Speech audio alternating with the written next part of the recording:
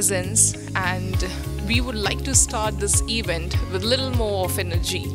I see that everyone is mingling with each other, which is a good sign.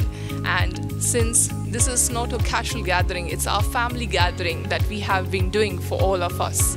So I would request all of you all to give a round applause to yourself that you have been here to support this very good cause. Can we have a round of applause?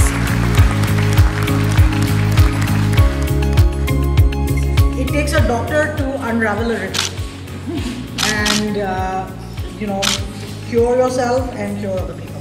So I want to take a special moment to thank, of course, Pam and my friend Hani for coming here, for being with all of us today, for giving us all hope that this is not the end, but a pit stop in life. And I want to thank all of you for coming here and inspiring us with your courage and your being. Thank you.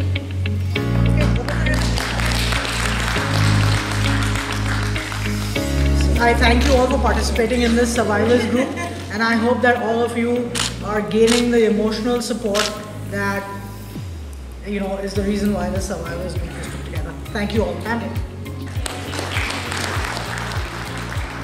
What I learned is what I've always known as a doctor, and now I know as a patient. There's always someone out there for you. If you feel like you couldn't get any lower, there's someone out there with a smile, with a hand to reach out for you, and someone who just can support you. And that is either from the doctor side, the treatment side, but most importantly, it's from the family side. And what I want to